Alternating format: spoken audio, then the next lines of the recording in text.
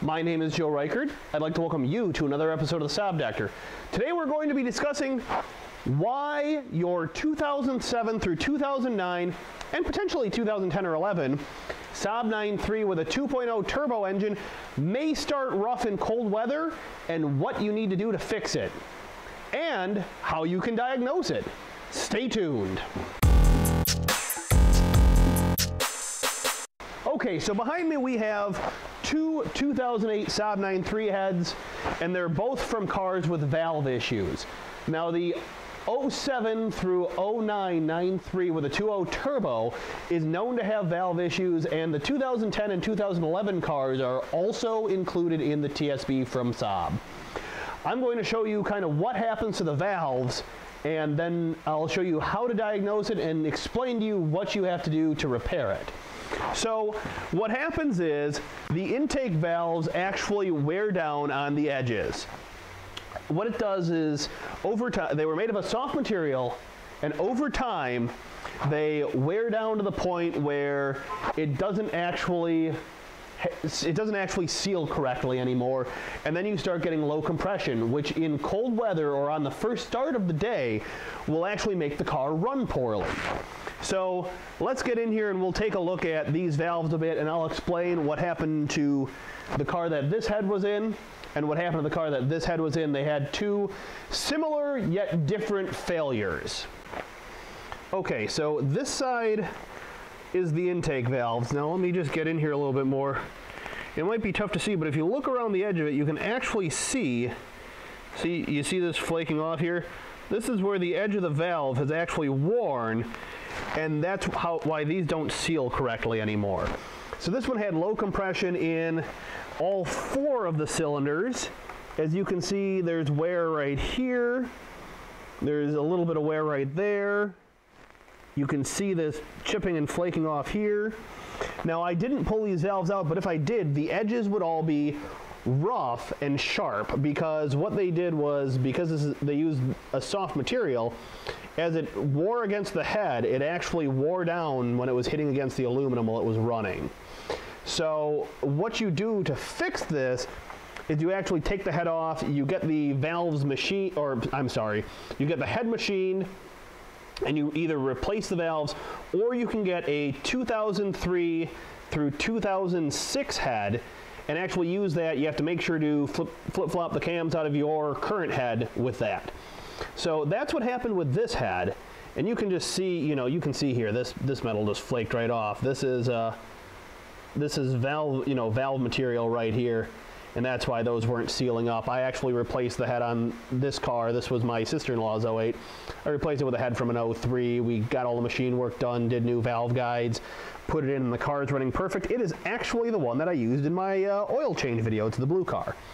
So now, here is my friend Logan's girlfriend's car. This is her 08. Now this one had a few more miles on it. My sister-in-law's car had 130. This has 150-ish, 150, 158, somewhere in there. And you can see, the same wear. Now this one's got a lot of soot. We actually think there probably was another issue with this engine on top of it, like it may have overheated before or something like that, and the previous owner covered it up. Not 100% sure.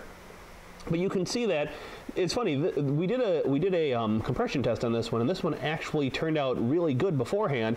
You can actually see the voids in between the valve and the side here where this wasn't sealing right. Now that might be hard to see. However, its detrimental failure was this cracked exhaust valve, which is not normal, but does happen. So when the car got brought over by me, when I did the compression test on it, it had zero compression in this cylinder. Now you see this new spark plug here. That's because we were like, okay, what could it be? She was actually pretty far away, and we were trying to diagnose what the problem was. Flip-flop coils, changed the spark plug, and it just was not running right. So you can just see these are all caked up, and I'm going to guess that, maybe this engine had ring issues or something like that. But, that's another thing. This is another reason why I normally suggest us to grab a different head. Because if you grab a different head, you get, you have all the exhaust valves and the intake valves from the older car, and I just feel like those are a bit more stout. So now, how do you diagnose it? That's the next question. let's go use my wife's 2010 9.3 as a demonstration car. Okay, so what you're going to need here is you're going to need your star bits. Now this one uses hex because we replaced them with hex heads. So I believe it is a T30 for this. These are a 5mm because that's what I ended up using. You're going to need a needle nose pliers, spark plug tool, a 10mm to remove your coil pack. Last but not least, a compression tester. I personally like this Bosch unit because it has this, this long shaft. I don't have a better word for that you can put down, put down in the galley, and you can screw it in a whole lot easier. And then you just clip this on the top. Super easy. So let's get to taking this apart.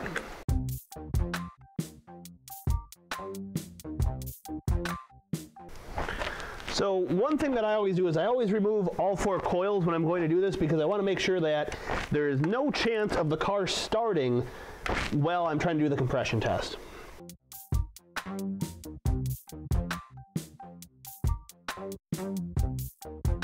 Once the coils are out, remove a spark plug, and we will start on this side. Now, I've never actually done a compression test on this engine, so this will be interesting. Take your compression tester shaft and slowly screw it into the spark plug hole. Make sure to tighten it down.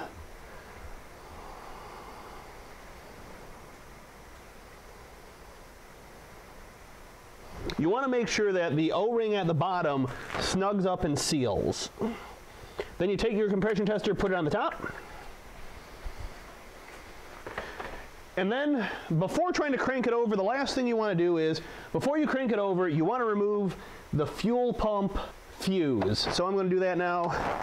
So you remove the thing that goes with the battery, you remove the top, and then at least in the 2010 9.3, it is fuse number 2. It is a 20 amp.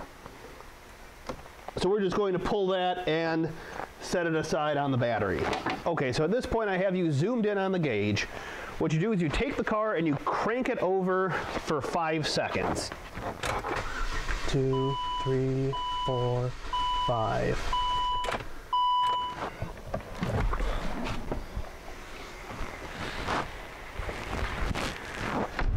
Once you've cranked it over for 5 seconds, you take a look at what it says. Perfect. This one says, and let me just bring this camera in. Perfect. This one says 210. Now you want to do that, and you want to repeat this across all 4 cylinders. And actually, you know what? We're going to do that. Let's see the health of this engine.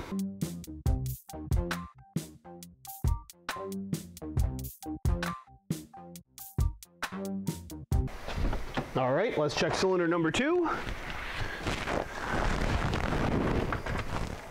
1, 2, 5.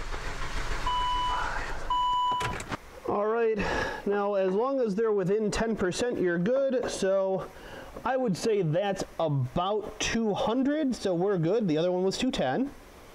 So let's reverse this and do cylinder number 3.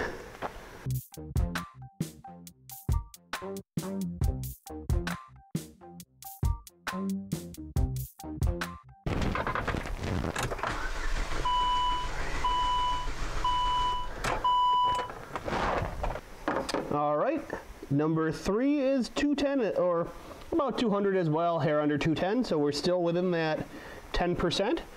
Let's get this all reversed and do number 4.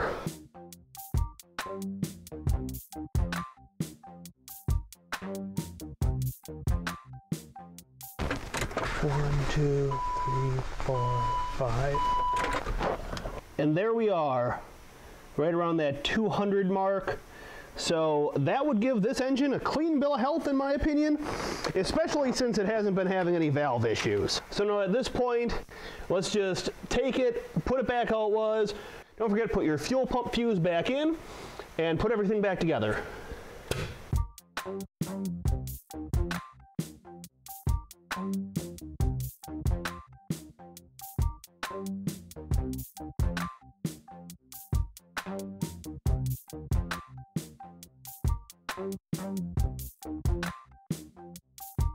All right, and like I said, don't forget to put that fuse back in. Put the cover back on. And of course, your battery vent back in. Now normally at this point I'd put the battery cover back on, but the car's in storage, so I have the battery tender on and I'm going to leave that off. Now if you're still experiencing problems after doing a compression test, you can always do a leak down test to check for issues with rings, you know, things that the compression test wouldn't pick up. Just so you know, this is a cold compression test. The car was at 40 degrees. That's what I keep the shop at. I had just turned the heat on, so it definitely wasn't up to temperature at that point. You have to make sure cold compression test. First time you started for the day, or before you started for the day, that's when you want to do the compression test on the car. The compression tester, I will leave a link in the description below. That is a Bosch unit that I'm using. I'm sure there's other ones out there. I actually just grabbed that from the parts store, so it should be readily available, easy to get. If you have any questions, either comment below or hit me at one of my social links. Don't forget, if you like this, if this helped you, like, share, and subscribe, and Saab on, folks.